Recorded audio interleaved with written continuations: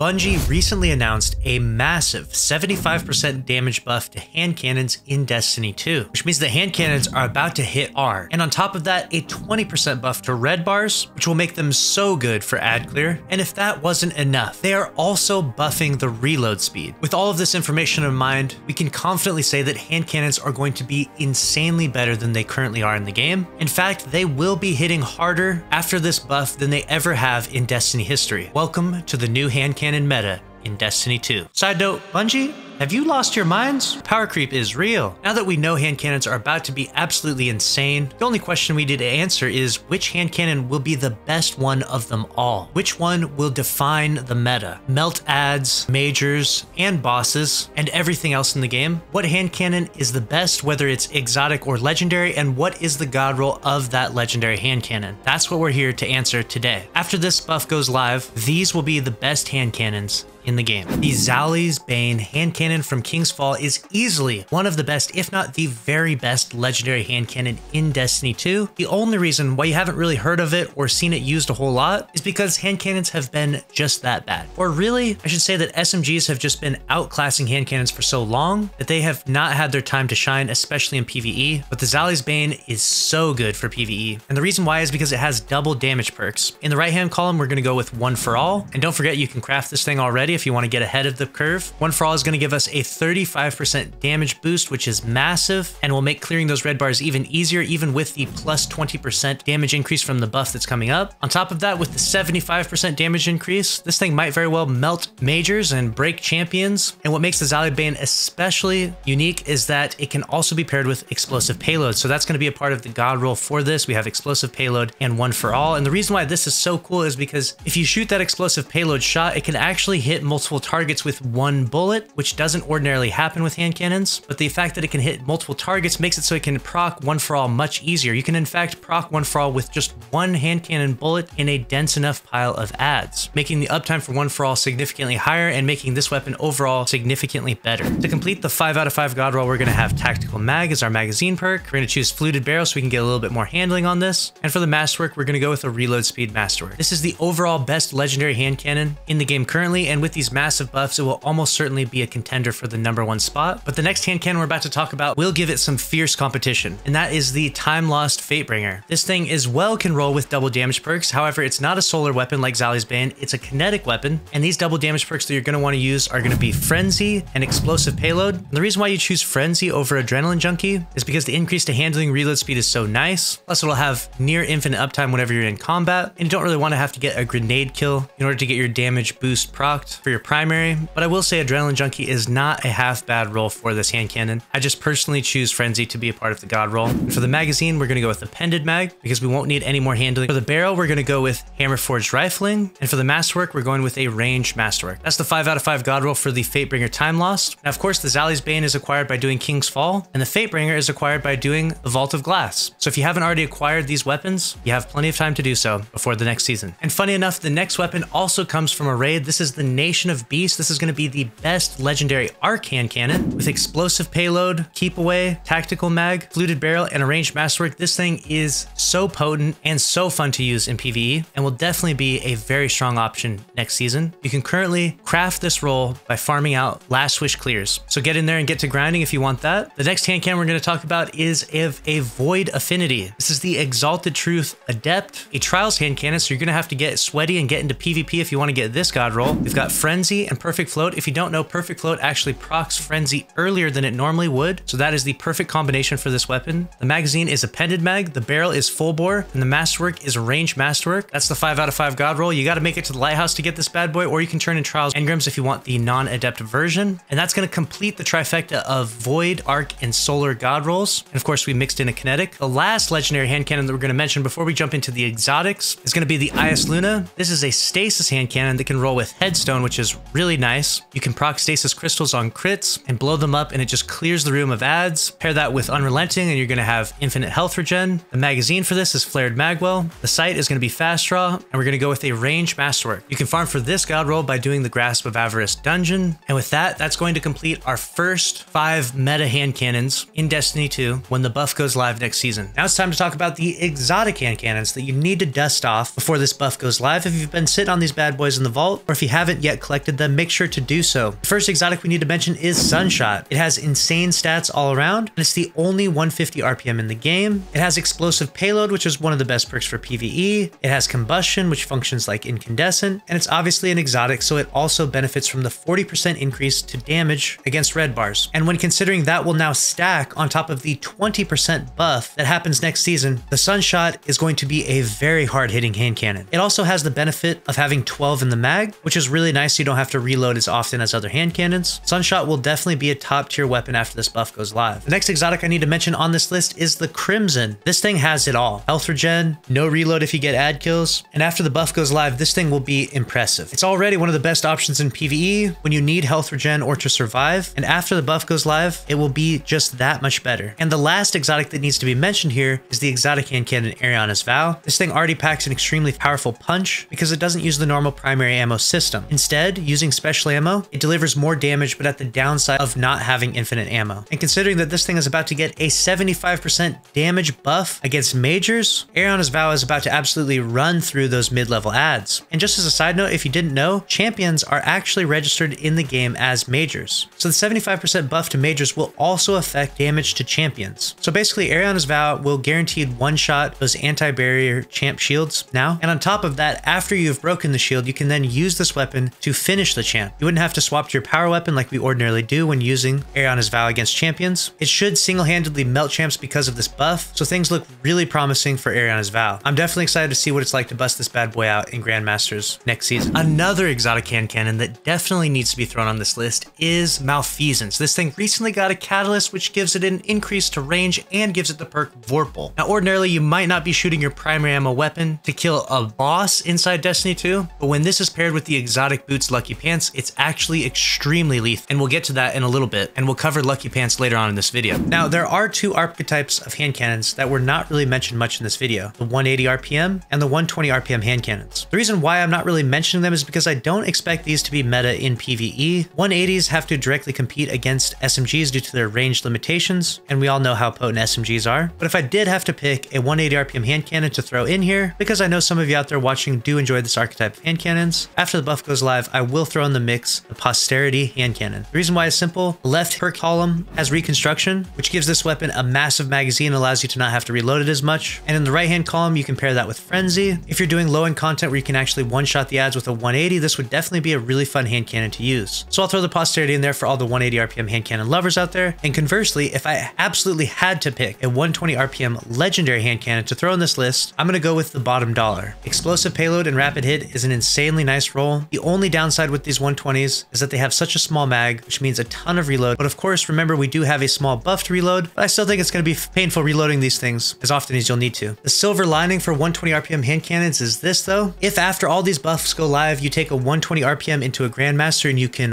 one-hit kill red bar enemies, that will make them significantly better than 140s. But we won't know that until it goes live, so we'll have to do some damage testing as soon as that does go live. The last part that I need to mention is that if you're an absolute hand cannon lover, you need to make sure that you rock Lucky Pants after this buff goes live, because with Lucky Pants, your damage output is significantly increased with hand cannons. Its exotic perk illegally modded holster reads, when you ready a fully loaded hand cannon that deals kinetic damage or damage type that matches your subclass energy type, each hit from that hand cannon increases the damage of the next shot for a short time against a combatant. Hand cannons ready faster and are more accurate immediately after swapping to them, provides a small benefit to the airborne effectiveness stat of hand cannons while the buff is active. Lucky Pants are already extremely powerful, but after this hand cannon buff goes live, this is going to be a really fun exotic and create some really unique hand cannon centric builds. So definitely keep your eye on that. And there you have it. That's everything you need to know in regards to the up and coming hand cannon changes in Destiny 2. Let me know if you agree or disagree with my list here down in the comments below. Make sure to subscribe and smash the like button. And if you enjoyed this video, click on the screen here right now in order to watch another video from this channel. As always, thank you for watching, and I'll see you in the next one. Later.